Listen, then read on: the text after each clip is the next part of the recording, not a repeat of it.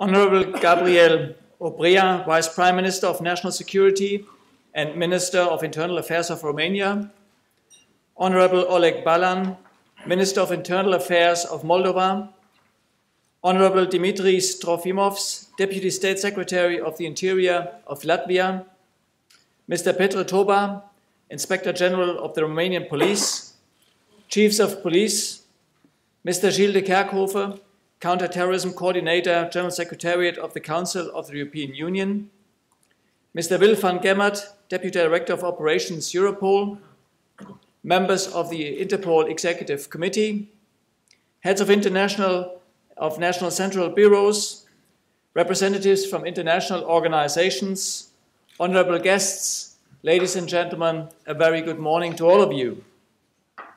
Just as it was mentioned by Mr. Toba, just over 100 years ago, at the first International Criminal Police Congress held at Monaco in 1914, proposals were made for the next Congress to be held in 1916 at another city in Europe. But as we know, history had other plans, and the next Congress could not take place owing to, as we all know, the events that transpired in Europe and indeed the world. Nevertheless, Interpol's General Assembly in Monaco recently marked 100 years of international police cooperation, and now the first European Regional Conference since after that event is being held in the very city that had planned to host the second International Criminal Police Congress.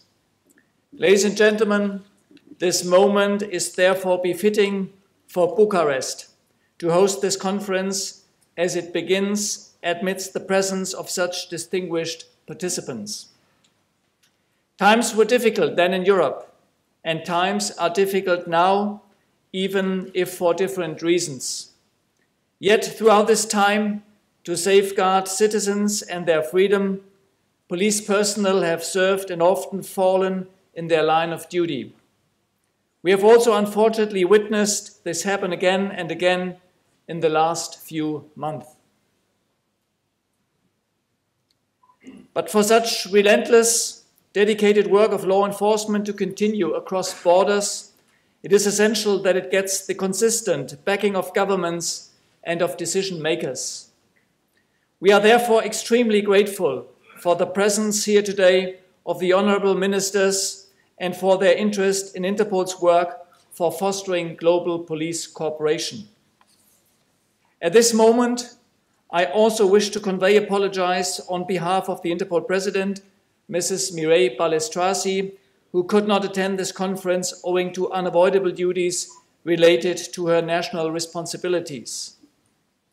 We are grateful for the presence of Interpol Executive Committee delegates for Europe, Chairman Filippo Dispenza from Italy, Mr. Alexander Prokopchuk from the Russian Federation, and Mr. David Armand from the United Kingdom. In the European region, government support to law enforcement has become even more crucial in the wake of recent global events. A new, increased threat level became evident in the series of incidents since early January this year, starting with the terrorist attacks in Paris. This happened soon after I had assumed office at Interpol last November, with the first major event for my participation being at the UN Security Council. The Paris attacks were to be followed a series of terrorist incidents, attacks, and anti-terrorism operations in Europe and in many places beyond Europe. Europe itself has shown its vulnerability not only as a target, but also as a resource for terrorism. The number of foreign fighters traveling from all over Europe towards conflict zones has been on the rise. Interpol's database presently contains more than 1,500 such profiles from Europe alone. Others are choosing Europe and its sub-regions, such as the Balkans, as corridors to reach their intended destinations. In parallel, European borders are dealing with yet another grave concern: illegal migration, and the dangerous involvement of transnational organized crime groups in facilitating it as just another source for profit. This often without concern for the loss of human life, as was seen in recent tragedies in the Mediterranean. All in all, seeking responses to the current threat level, governments worldwide have been relooking at the global security architecture.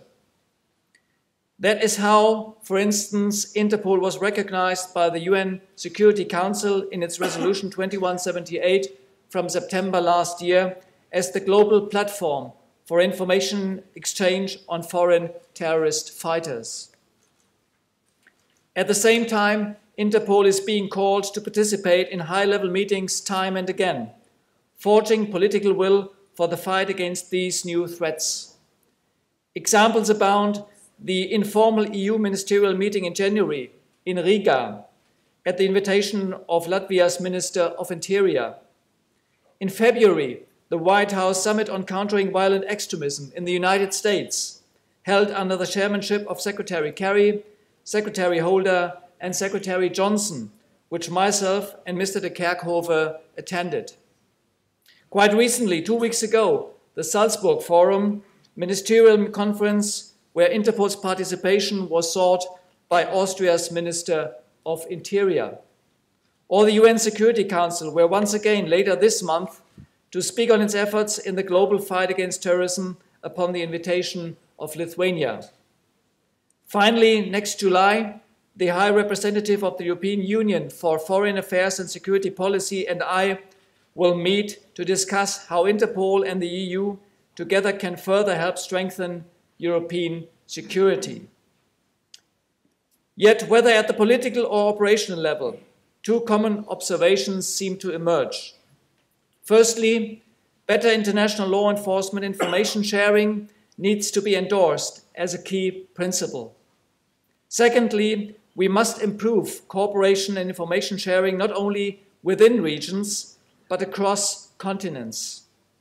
This also applies to Europe and its neighboring regions. And this is exactly where Interpol can play a strong and efficient role with its tools and services.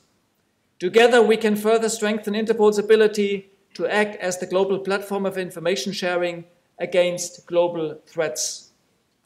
Whether in facing organized crime, facilitating illegal immigration across borders, cyber-enabled crimes, or foreign terrorist fighters, this principle will apply. All international tools, resources, and response mechanisms will never prove their effectiveness without shared information as their strong foundation. Indeed, Interpol has made the collection of intelligence across regions one of its priorities. Just last week, Interpol held an extraordinary operational meeting with counterterrorism experts from the Middle East and North African region focused on data exchange and best practices. Typically, Interpol will encourage data owners to allow access of such information to European member countries and Europol. For example, we are one of the largest contributors of profiles on foreign terrorist fighters to Europol's Focal Point Travelers Initiative. However, this sharing is not two-way presently. Europol and Interpol complement each other's work very well, but current restrictions by select EU member states are still limiting synergies between the two organizations. Nevertheless, we are confident that by working and communicating closely with those countries sharing with Interpol and EU membership, we will achieve even more together. What is clear is that we need to put more effort into promoting Interpol's tools and services. Only if they are known and understood will they be put to effective use.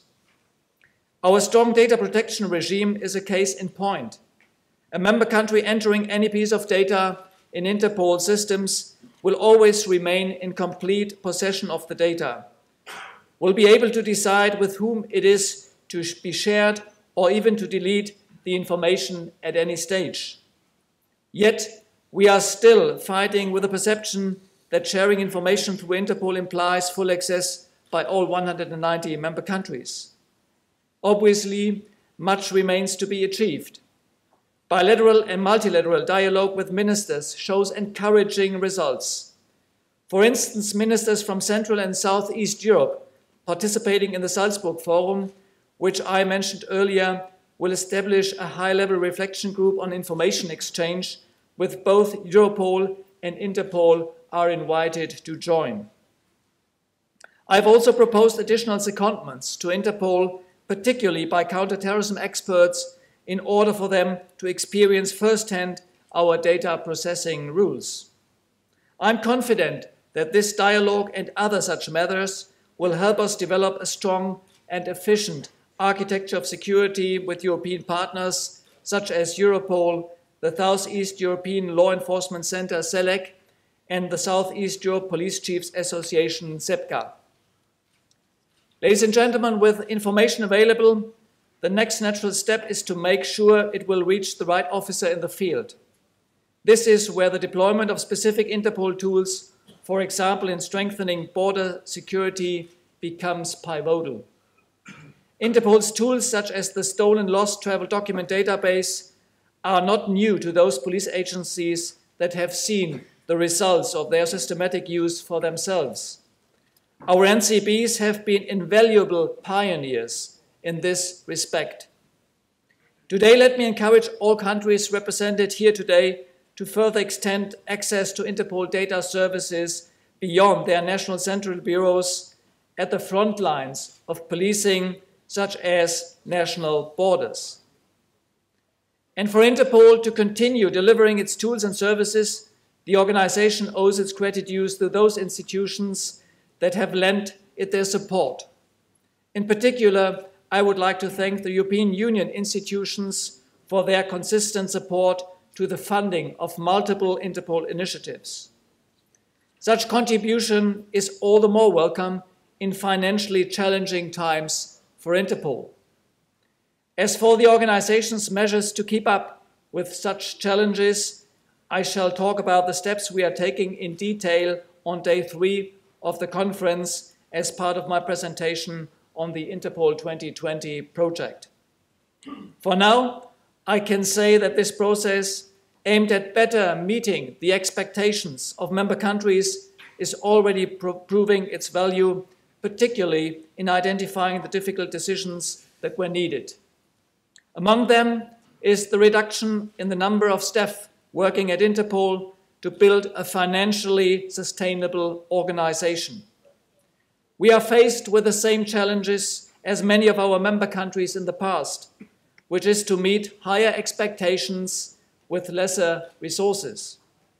But we also see across Europe that the resource cuts are coming to an end in at least some countries. The shift in policy is now to strengthen law enforcement capacities significantly. Despite all budgetary constraints, Interpol is working to support its newly built Global Complex for Innovation in Singapore, which will also be housing a think tank to support global policing. Many delegations from the European region had recently attended the official opening of this new structure and were impressed by the opportunities this new building and its facility presents to all of us. However, as we face these challenges, I also appeal for more officers from law enforcement agencies of member countries to be seconded at Interpol. Secondments will play an even more important role in our revised strategy on human resources, while creating a win-win situation for both member countries and Interpol by providing flexibility in achieving our aims. In this context, let me take this opportunity in introducing a very fine senior officer seconded to Interpol very recently. He has taken over as the new Executive Director of Police Service from Mr. Jean-Michel Louboutin. Can I please ask Mr. Tim Morris to stand and to be recognized as our new Executive Director for Police Services?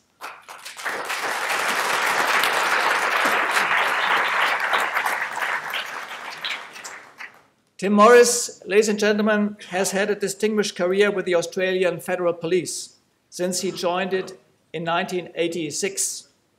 He has experience in many crime areas, for instance, in commanding the AFP's counterterrorism intelligence function and he was previously head of Interpol National Bureau in Canberra and head of the high-tech crime unit before he joined Interpol to Lyon.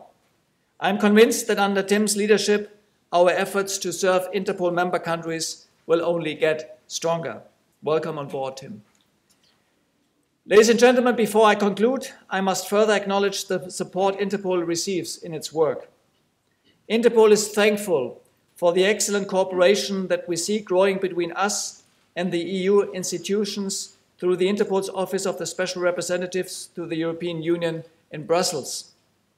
Likewise, we are grateful today for the presence of representatives from Europol, from Frontex, from CELEC, and from SEPCA, with all of whom Interpol enjoys fruitful and mutual beneficial relationships in working to jointly enhance the safety of the European region.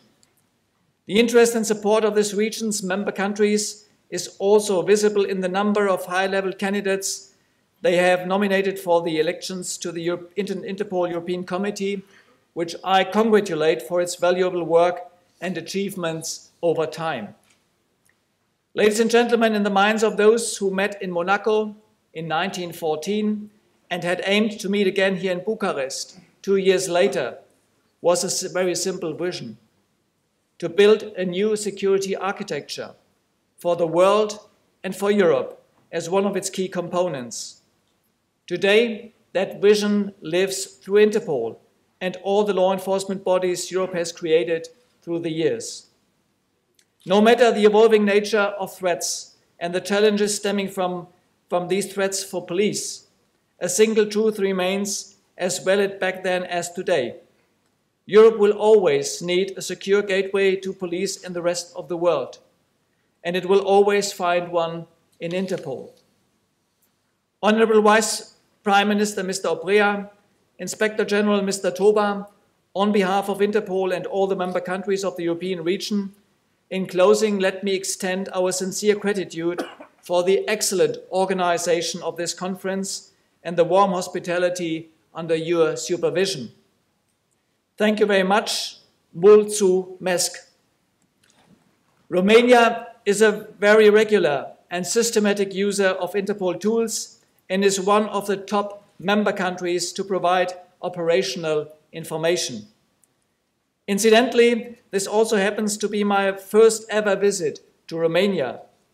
Even through my entire policing career in Germany's BKA, perhaps no trip took place because our cooperation with the Romanian police bodies was simply excellent, and no issues needed to ever be sorted out.